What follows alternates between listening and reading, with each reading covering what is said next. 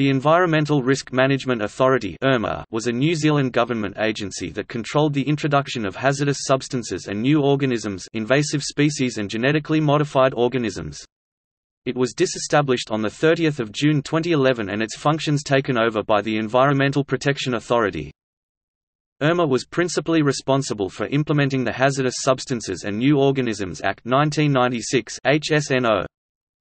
The aim of IRMA was stated as achieve effective prevention or management of risks to the environment, public health and safety associated with importing or manufacturing hazardous substances and introducing new organisms, and their use. IRMA made decisions on applications under Part 5 of the Hazardous Substances and New Organisms Act, by evaluating risks, costs and benefits, placing conditions on approvals, and making decisions on transitional licenses and other approvals. IRMA used risk management principles contained in the methodology to guide its work. Under the Hazardous Substances and New Organisms Act, the authority was required to consider and weigh up the adverse and beneficial effects of a new organism or substance. The detailed decisions of the authority also give an insight into how it has dealt with different aspects of risks, costs and benefits. To mitigate any risks, they applied controls where relevant and possible to the application, just as in everyday life we wear seatbelts to reduce the risks associated with driving.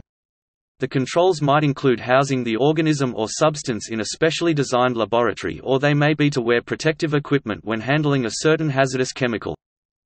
The authority's role was to manage risks to the environment and to public health, and they did this through their decision-making processes on applications. When IRMA received an application to import a new organism or a new substance, they weighed up the adverse and beneficial effects on society, the environment, public health etc., and in many cases asked the general public to make submissions as to whether the new organism or substance should be allowed into New Zealand.